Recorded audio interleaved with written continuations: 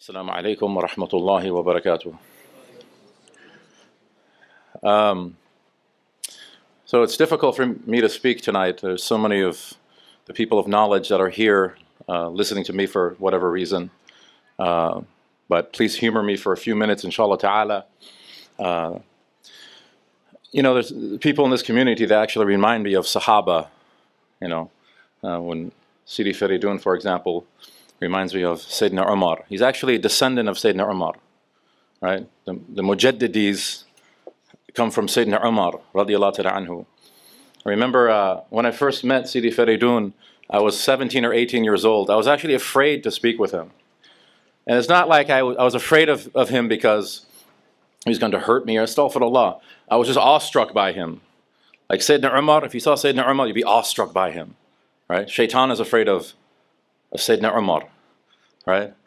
And he was doing khidmah. At the time, he was with Sheikh Hamza. They were teaching classes. And I noticed that there's an intention in his walk. You watch Sidi Feridun walk. وَقْصِدْ فِي مَشْيِكَ, Luqman al-Hakim says to his son. Walk with a maqsad, walk with an intention, right? So, as Imam Zayd said, some of us walk with an intention. Our maqsad is to go home and watch Michael Phelps take the 100-meter fly and celebrate. Or watch Usain Bolt. We bolt home to watch Usain, right? But we should bolt home and emulate Hussein, alayhi salam. Sorry, that was my joke. When I see Brother Mas'ud, who's kind of flying under the radar, I think of Ibn Mas'ud, a multi-talented brother. Brother Mas'ud came to me a few years ago and said, I want to be your Arabic student. So, okay, let's study Arabic. So I was his tutor. A few months later, he was my peer. Not peer in the Desi sense. He wasn't, not peer, not like that. Peer as in, we were at the same level after a few months. Right? So, Yani, Jazakallah khair for humoring me. There's people here that are from Ahl al-Bayt, Sayyid Mubin al-Husayni, Husaynun minni wa ana min Husayn. Allahumma ahabba man ahabba Husaynan. Aw kama qala alayhi salatu wa salam. Very blessed individuals are here. May Allah subhanahu wa ta'ala bless all of you. All of you are blessed, inshallah ta'ala, for coming here tonight. May Allah subhanahu wa ta'ala bless the masjid, the people who run the masjid, Sidi Asif and Sayyid Perwez. May Allah subhanahu wa ta'ala preserve them and preserve their families, inshallah ta'ala. So kind of to continue what we were talking about last night, I might repeat a few things because I just forget. I'm getting a little bit older, so you have to forgive me. But that's okay because the Quran says, وَذَكِّرْ فَإِنَّ الذِّكْرَ تَنْفَعُ الْمُؤْمِنِينَ. Remind the believers because reminders benefits believers. So you have to excuse me. The ulama say, the ahlul ilm, they say that just as the body needs ta'am or food for nourishment, the ruh, the spirit needs nourishment as well. And the nourishment of the ruh is dhikrullah. Ala bi dhikrillahi tatma'innul qulub. Verily, with the remembrance of Allah subhanahu wa ta'ala, our hearts made tranquil. And if you eat too little, then the body becomes sick. Likewise, if you don't make enough dhikr, the ruh becomes sick. If you eat too much, the body becomes sick. But there is no gluttony with the dhikr of Allah subhanahu wa ta'ala. This is the only difference. Ya ayyuhalladhina amanu udhkurullaha dhikran kathira. Kathira is an adverb. Allah subhanahu wa ta'ala doesn't use this adverb with any other act of ibadah. He didn't say siyam or som kathira, salatan kathira, hajjan kathira. Udhkurullaha dhikran kathira. And when we remember Allah subhanahu wa ta'ala, we are in actuality following the example of our Prophet sallallahu alaihi wasallam. And this is the goal of our dhikr. The objective of the dhikr is to emulate him and to align our character with him, as we said in the past. And to taste some of the ahwal of the Prophet sallallahu alaihi wasallam, the states of the Prophet sallallahu alaihi wasallam. Because our mother Aisha radiallahu ta'ala anha said, "Kana sallallahu alaihi wasallam yadhkurullaha fi kulli ahyanihi." That the Prophet sallallahu alaihi wasallam, he remembered Allah subhanahu wa ta'ala in all of his states. Think about the weightiness of our dhikr. There's three types of dhikr: dhikr on the tongue and heart, and then just the heart, right? The hearts of the Sahaba were making dhikr of Allah subhanahu wa ta'ala. And many of them, when they were sleeping, it would come to the tongue. You can hear them making dhikr. And this still happens contemporary with awliya. This is something that's documented, something that's seen. They're sleeping, they're making dhikr of Allah subhanahu wa ta'ala. This is a holy language.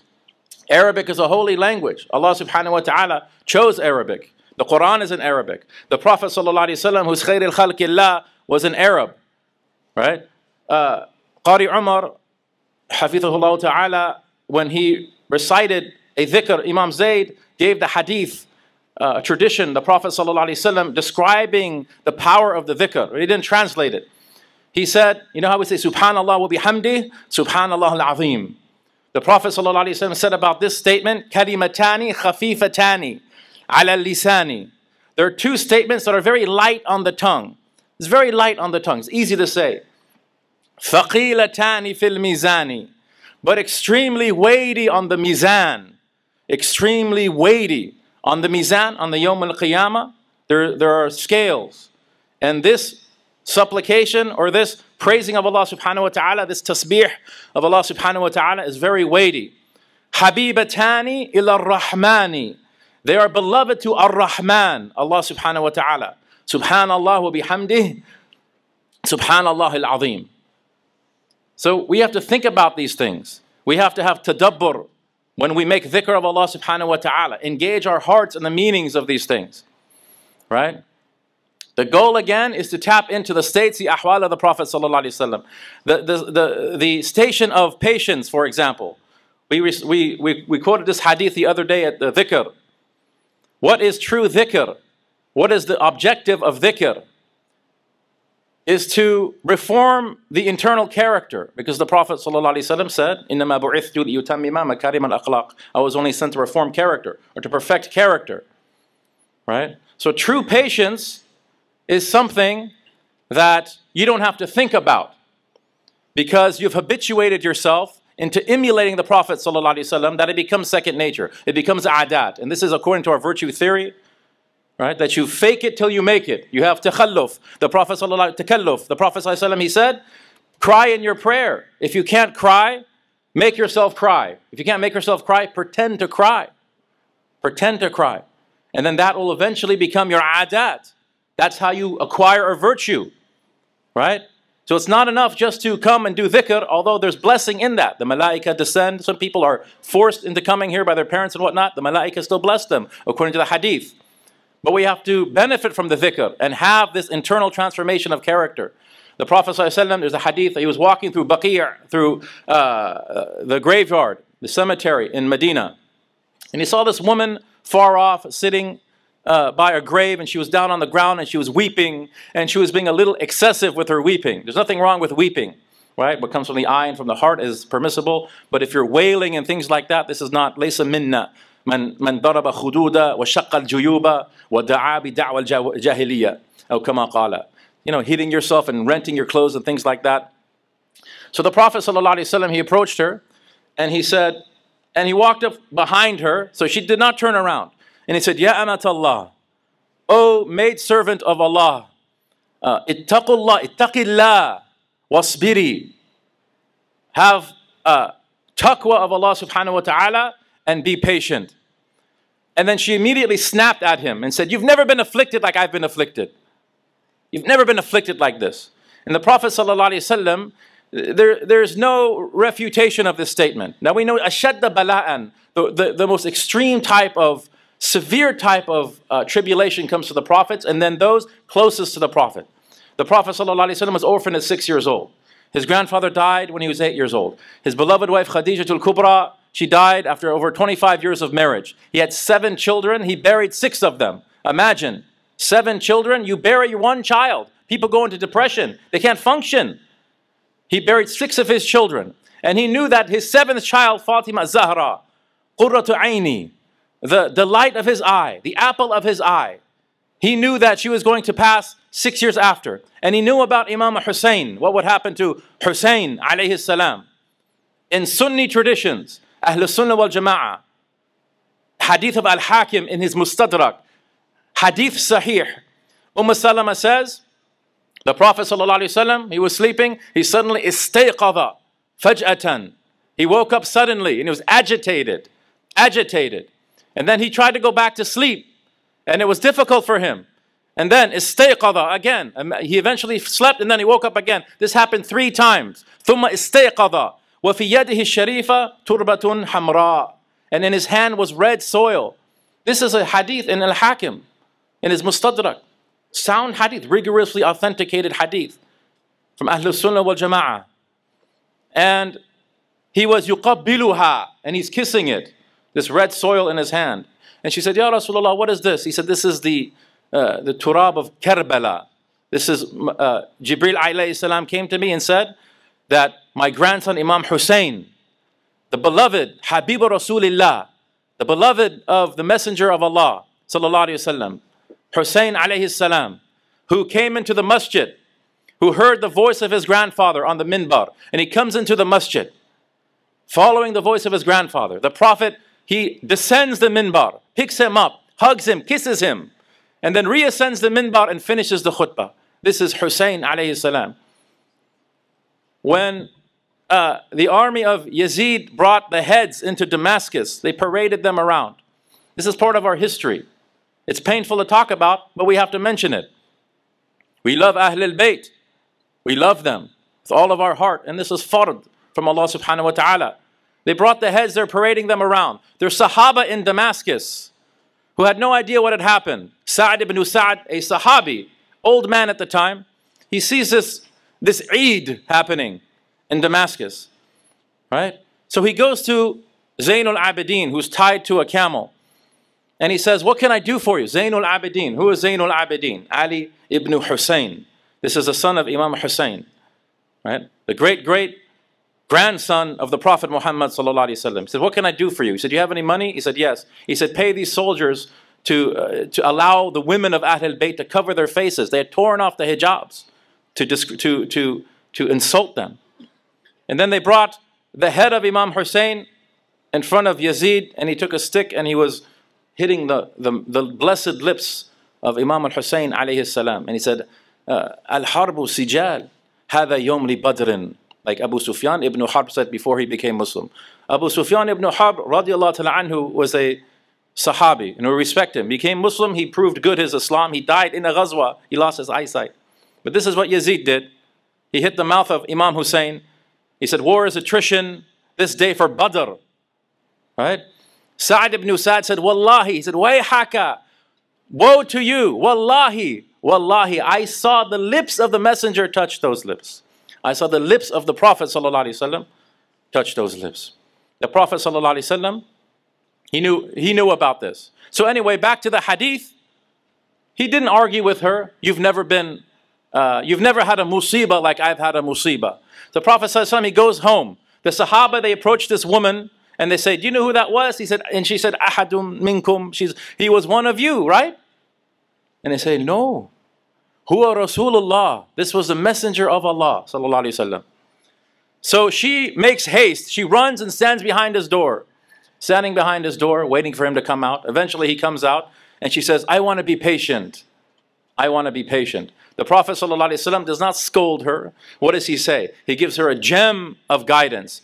He said, إِنَّمَا الصَّبْرُ عِنْدَ الصَّدْمَةِ الْأُولَى أو كما قال عليه الصلاة والسلام. So true patience is when the affliction first hits you. That's true patience. That's prophetic patience. When the affliction first hits you and you have patience. Imam Ali said, giving a tafsir of this hadith, that if you hear something, if you hear about a musibah and you just slap your thigh like this, you say, like that, he said, you haven't been patient. What do we do when we hear about a musibah? This is our reputation now, that Muslims have short fuses, that Muslims are very reactionary. They don't think, they just react. They don't know how to think. This is a stereotype about us amongst non-Muslims. Muslims don't know how to think. They just react. Al-ajalatu, al-anatu min Allah, wal-ajalatu min ash-shaytan. That precaution and thinking things through is from Allah subhanahu wa ta'ala. But haste, being hasty, being reactionary, this is from the shaitan. The Prophet sallallahu alaihi wasallam, he never acted in anger. The Sahaba couldn't even tell he was angry, except that his face, his blessed face, countenance, would have a little bit of a tinge of red. And there would be a vein in his forehead. Like Sayyidina Umar one time is reading the Torah scroll. He's reading the Torah. And that's not for Sayyidina Umar. That doesn't mean that you're not allowed to read the Torah, right? Zayd ibn Thabit, he mastered Hebrew, learned the Torah to make da'wah. That's his job. That's his occupation, his wadhifa. But Sayyidina Umar is not supposed to read the Torah. So Sayyidina Umar is reading the Torah. I look up. The Prophet is looking at me and he's angry. He said, describe his anger. He was smiling. He was looking at me angry. So he was smiling? He said, yes, but I saw a little vein in his forehead. His face was slightly red, tinged red. He said, I dropped the scroll and said, I seek refuge. A'udhu billah. I seek refuge from the ghadab of Allah subhanahu wa ta'ala and from the ghadab of His Messenger, from the anger of Allah and His Messenger. There's another Sahabi, Abdullah ibn Mughaffal al-Muzani, who was on an expedition. He found a piece of food on the floor. He hid it like this, and he said, Wallahi, I'm not going to share this with anyone. He just said it to himself under his breath, I'm not going to share this with anyone. And then he said he looked at a distance away. A distance away. I don't know, 30 yards, 50 yards. Right? Men understand yards more than feet probably because of football. Many, many yards away, he sees in the distance somebody is smiling at him. A disapproving smile. Right? So he called 5 other men and they shared this little piece of food that he had found. This is the concern of the Prophet ﷺ. So this is true patience. Patience isn't, you know, I'm going to be patient after I've punched someone in the face, or after I've abused my wife, or after I've, you know, made a fool out of myself and I'm all embarrassed and I'm going to have patience. No, true patience is that when that sadmatul ula hits, when that first musibah hits, that you remember Allah subhanahu wa ta'ala, because the Prophet sallallahu alaihi wasallam remembered Allah subhanahu wa ta'ala. When you remember Allah, who do you remember next? Rasulullah. This is bil idafa. This is according to annexation. Rasulullah, the messenger of God. And when you remember the messenger of God, you remember his dhikr. You remember to be patient. You remember Allah subhanahu wa ta'ala. Therefore you control your actions. Right? So this is one of the benefits of dhikr, is that it aligns our character with the character of the Prophet sallallahu alaihi wasallam. Last night we were talking about love of Ahlul Bayt and the special position that they have, love of the Prophet sallallahu alaihi wasallam. We discussed the shahada of Imam Ali karamallahu wajhah and its significance and the lessons that we learned from it. So we'll continue with that inshallah ta'ala for a few minutes, and then we'll end the talk inshallah ta'ala so we can hear from my teacher Sidi Faridun inshallah ta'ala.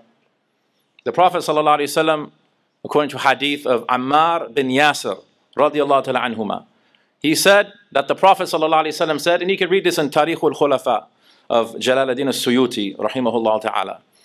So the Prophet sallallahu alaihi wasallam said to Ali, he said that 2 men are going to have the most grievous type of punishment in al-akhirah.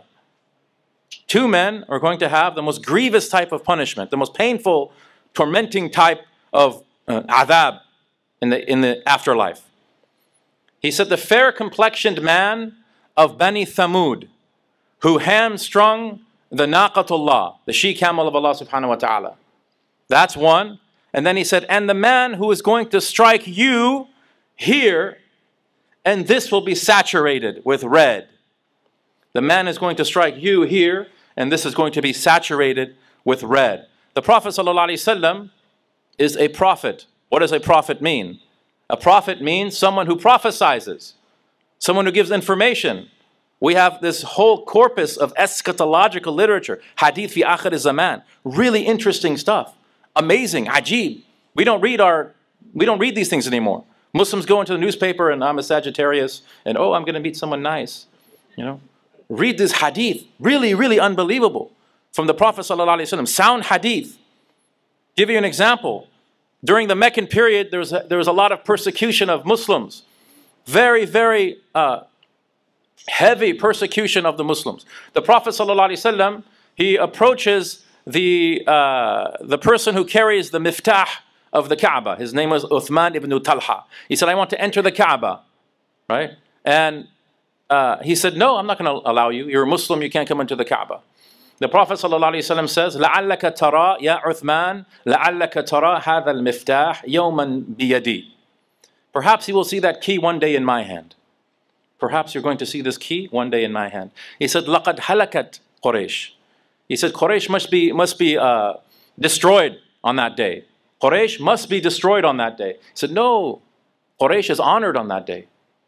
Right? This was during the Meccan period, during a time of massive persecution of Muslims. Many years later, during the Fath Mecca in 8th Hijri, the Prophet ﷺ, he's coming into the city. There's a long procession coming into the city.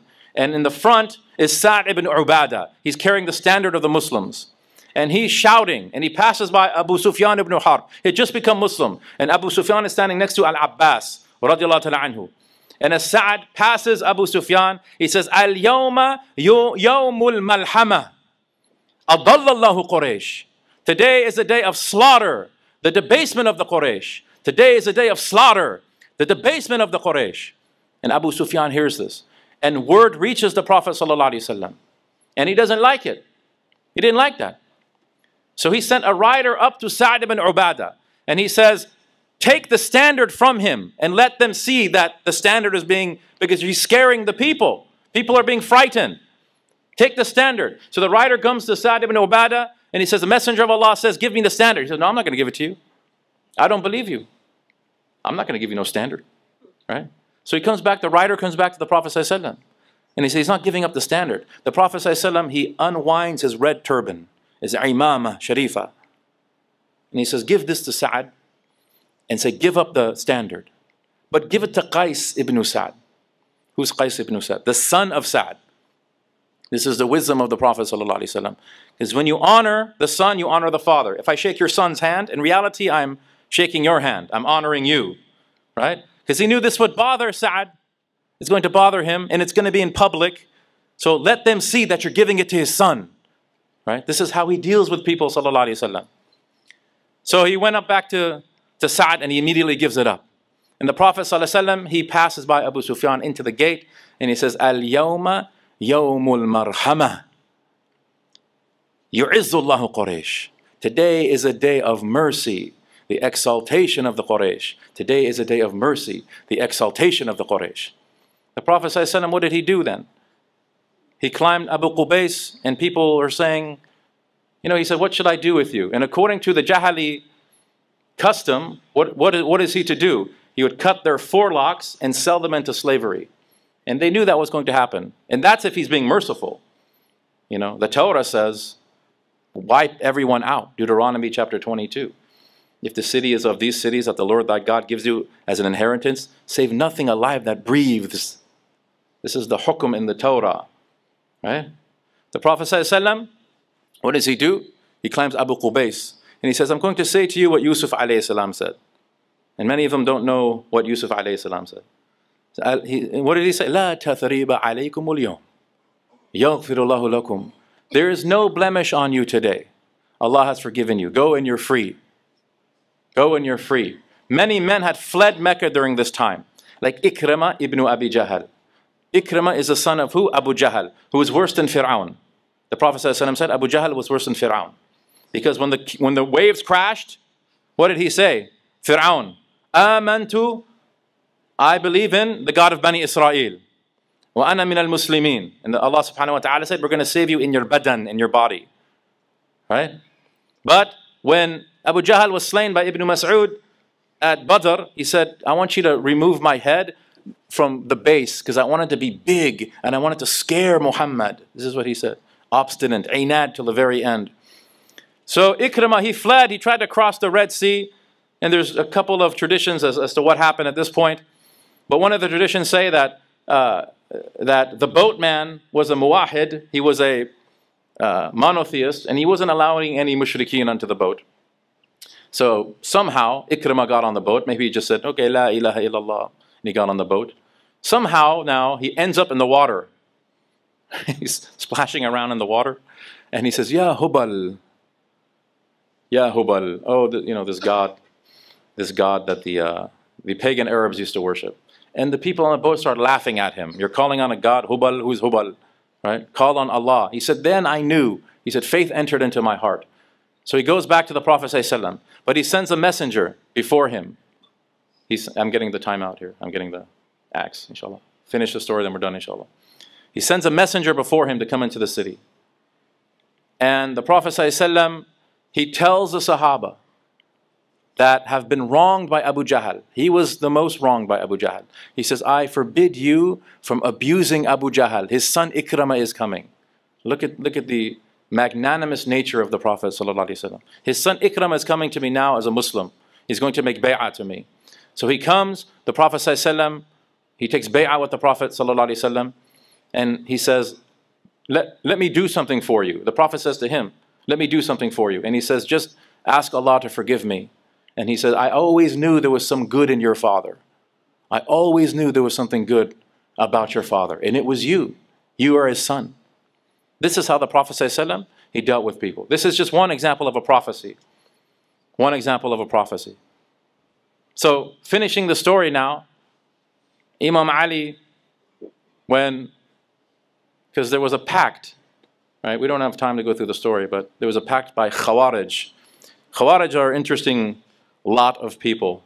These people are fire and brimstone theology. If you commit a minor sin, your blood is licit, they'll kill you, right? They declared Imam Ali a kafir because of the tahkim, the arbitration that happened. So they met in Mecca at the Kaaba in Ramadan. 3 of them. And one of them said, I'm going to go to Damascus and kill Amr ibn al-As. The other said, I'm going to kill Muawiyah. I'm going to kill Ali. Those 2 failed. But this man, Abdul Rahman ibn Muljam al-Muradi, and the Prophet ﷺ, he described the killer of Ali to Ali. And Ali used to point him out to his companions. He says, this man right here, he's going to kill me. This is according to our sources. This man over here is going to kill me. He said, why don't you kill him? He said, oh, who's going to kill me then? He wants to become shaheed. And he also said, well, how is that going to look? It's going to look like I'm killing an innocent man. And these people are going to say, oh, he's killing his companions. This poor man didn't do anything. So Sayyidina Ali, he's leaving the masjid, and he gets hit here. It splits the cranium, and his beard is immediately filled with red. And his last words were what? Fuztu wa rabb al-Ka'ba. Fuztu wa rabb al-Ka'ba. I have triumphed by the Lord of the Kaaba. This is an arif billah. This is a Gnostic. This is someone who knows Allah subhanahu wa ta'ala.